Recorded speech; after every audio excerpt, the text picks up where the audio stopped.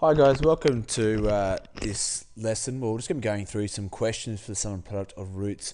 Apologies for the last lesson, I cut it short, but I thought I'd just make a separate lesson just looking at 4 different types of questions. So the first example we're going to look at is if 2x squared minus 6x plus 1 equals 0, find alpha plus beta, 1 over alpha plus 1 over beta, and alpha beta squared plus alpha squared beta. So this is a similar type of question that we looked at from the last lesson. I did say to you that the two that they'll always ask you is the alpha plus beta and the alpha beta. They'll then create some more challenging ones like the next two where you have to create them out of those first two. So let's have a look at the first two. I'm going to put the first two maybe up here actually. So the first one is our alpha plus beta. If you remember, that uses the formula negative b over a. Okay, which in this case is going to be 6 over 2, which is equal to 3. Okay, so my first one, alpha plus beta, is equal to 3. My next one, which is my alpha beta, remember that the formula is c over a, okay, which equals 1 over 2. So you can see the very first two are quite straightforward. Once we've got those two answers, we can now somehow create C and D. Now C, we've already been through that one, so hopefully you remember that when I've got, what we write here, 1 over alpha plus 1 over beta, we're going to make the denominators the same by multiplying the bottom by beta and the top by beta, the bottom by alpha, the top by alpha. I can now rewrite this, so we get beta plus alpha over alpha beta, which you can recognize, or alpha plus beta is 3 from part 1 or part A, and alpha beta is a half. I'm going to write that way. Okay, and 3 divided by a half is equal to 6. Okay, so we've got C done. Now my very last one, which is one that we haven't done before, alpha beta squared plus alpha squared beta. Now with these questions, often you got to play with them. Okay, it's like doing trig identities, I guess, and just trying something. If it works out, brilliant. If it doesn't, then obviously we go back to square one. I'm going to start with alpha plus beta, like that. And what we might do, I might try to times that by alpha beta. Okay, because if that works out to be this top thing, then all I'm doing is 3 times a half. Let's see what it works out. I need to check that it works out. So alpha times alpha beta, well that equals alpha squared beta. I got my plus. If I do beta times alpha beta, I get alpha beta squared.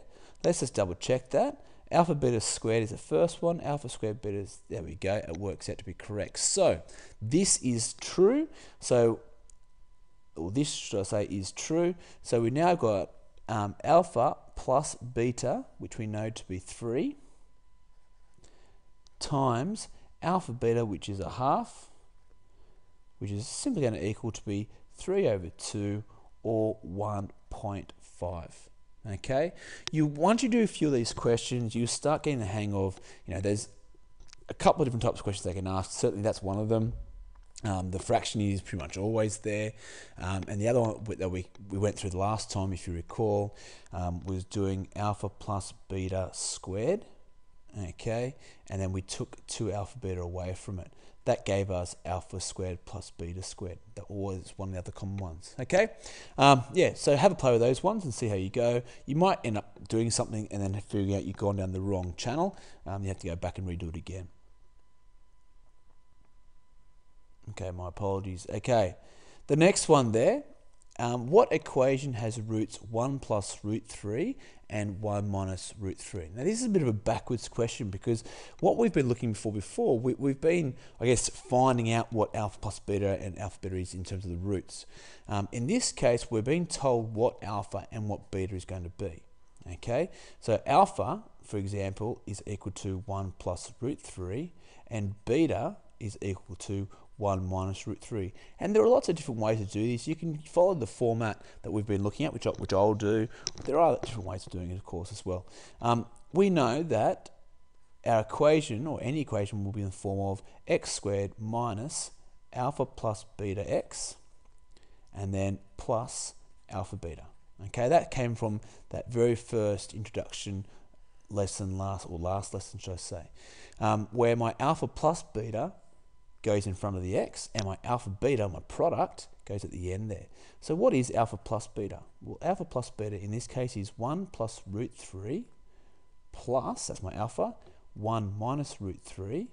Well, 1 plus 1 is 2. Root 3 minus root 3 is nothing. So my alpha plus beta is equal to 2. So basically when I'm rewriting this, I can put the 2 where the alpha beta is. Okay, and then my alpha beta, well, alpha beta is going to equal to 1 plus root 3 times 1 minus root 3, which is a difference of 2 squares. So square the first minus square the second. 1 take away root 3, so 1 take away negative 3, 1 take away 3, should I say, is negative 2. Okay, I'm going to put that at the end of it. Okay, which we then get x squared minus 2x minus 2, and we can chuck it equals 0 on the end of there. Okay, so I guess it's a bit of a backwards question. We're working back to get our original answer. Alrighty, now let's go to the very next one. If f of x is equal to x squared plus 2mx minus 6, okay, I'm just going to rewrite that so you can clearly see that. Apologies. X squared plus 2mx minus 6. I'm going to chuck equals 0 on the end of there. That's what we've been working with. Okay, so find m if one root is 3.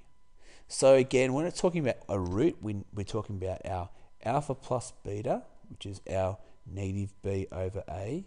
We're talking about our alpha beta being c on a. There's a good chance that I'm going to have to use that information. Okay, the problem is in this question, obviously, is this. That's what I'm looking for the value of. Okay, I can't just chuck in minus b over a in front of my answer, or c over a in front of my answer, as we have an unknown in there, okay, that m. But what we do know what one of the roots are. So I guess what we've got, if we think of alpha equals, we can say alpha equals 3, and we know that beta equals a question mark. We don't know what it's going to equal to. So let's now look at this information here. Okay, so we've got alpha plus beta is equal to negative b. In that case, it's negative 2m over a, which is 1, so it's equal to negative 2m. We've got our alpha beta, okay, which is equal to negative 6 over 1. In that case, it equals to negative 6. So I've worked a little bit of it out so far. Okay, I haven't found out what m is. I've still got it in this equation part. But I have, I guess, found out what alpha beta and alpha plus beta is equal to. Now, what you might recognize that what's going to be important is figuring out what beta is, what that other beta is. Because if I know what beta is, I can put it back into this equation to find out what negative 2m is going to be. So let's have a look at the second one, because that has no m. So I know when I multiply my two roots together, we know the answer is negative 6. So let's rewrite that. So we know that one of the roots was 3. The other one we don't know, which is beta. We got the answer of negative 6. So by solving that equation, we can figure out, well, opposite of times 3 divided by 3, we can figure out that our other root is negative 2. So that's quite important. So I can put negative 2 up there. So what I can now do, use my information gathered. Okay, I'm going to put it just here. Might do it in green. We now know that alpha plus beta is equal to minus 2m. We also know that our alpha is 3. It was given to us in the question. We also know that beta is negative 2. We just found that out. Is equal to minus 2m. Now let's just solve that. Well, 3 minus 2 is 1 equals negative 2m. What's the opposite of times negative 2? Well, it's divide by negative 2. Therefore, m equals negative 1 over 2. And I have found the answer to my question.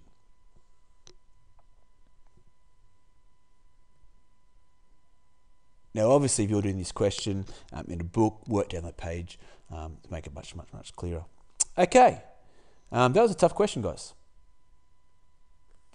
My apologies. This little thing keeps on popping up, and I cannot get rid of it. Okay, my last question, and obviously going to be one of the more challenging ones. Okay, this is going to be a tough question. In the quadratic equation, 2x squared minus 3x plus k, we've got that unknown again. That's important. One root is double the other. Find the value of k. Okay, so this is slightly different. Last time we were given one of the roots. This time we're not given either. But what we do know, if we talk about my alpha and my beta, okay, alpha and beta, we know that one of them is double the other. So if we know that one of them is alpha, we know the other one is going to be double alpha. Well, what's double alpha? Well, it would be 2 times alpha. For example, if it was 2, it'd be 4. If it was 3, it'd be 6. If it was 5, it'd be 10. It's double whatever it's going to be. It's times it by 2. So we've got our 2 roots. Although we don't know what the root is going to be, okay, we do know that one is alpha, and we know that the other is 2 alpha. So let's go back to our formulas, because that's probably where we can start. And often, if you do get stuck, guys, write this down, because often it can give you some way to go. So I'm going to write my alpha plus beta is equal to negative b over a. I'm going to write my alpha times beta equals c on a. As I said there, if all else fails, write those two things down. You probably won't get any marks for just writing the formulas out. However, if you then start using the formulas or applying the question to it, you can probably scrape a mark here or there. Okay, so let's start substituting some things in. Okay, well, we can find out, or actually before I do that, instead of having alpha plus beta, let's use the roots that we've got. Instead of having alpha plus beta, we're going to have alpha plus 2 alpha. Okay, instead of having alpha beta or alpha times beta, we're going to have alpha times 2 alpha. Okay, so in other words, we've got 3 alpha here, and we're going to have 2 alpha squared here. All right, so let's start substituting. So instead of our alpha plus beta, now I'm going to call that 3 alpha. Remember, that's because one root is alpha, the other root in this case is 2 alpha. Okay, so I'm doing alpha plus 2 alpha. So 3 alpha is equal to negative b over a. Well, negative b is going to be negative, it's a negative 3. So it becomes a positive 3 over a, in this case it's 2. Okay, my alpha beta, which we know was alpha times 2 alpha, which is 2 alpha squared, is equal to c on a, which in this case is k over 2. Now, once I get to that particular situation, it's kind of like that last question, where we want to find out what the unknown is, or what our roots are.